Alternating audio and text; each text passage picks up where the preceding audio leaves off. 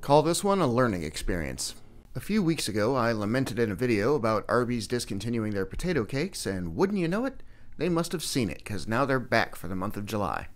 I wanted to see if I could make something similar for after they're gone again. I started by shredding 2 russet potatoes, drying them out as much as I could with paper towels, transferred them to a bowl and seasoned them with salt, pepper, and garlic.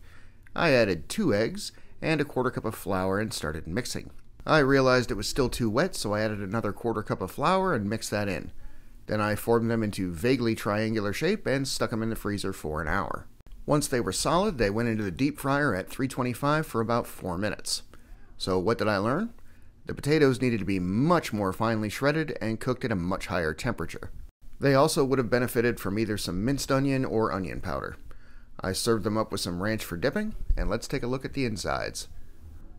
I mean, it's cooked. These weren't the greatest things I've ever made, but at least they were still edible. Live and learn.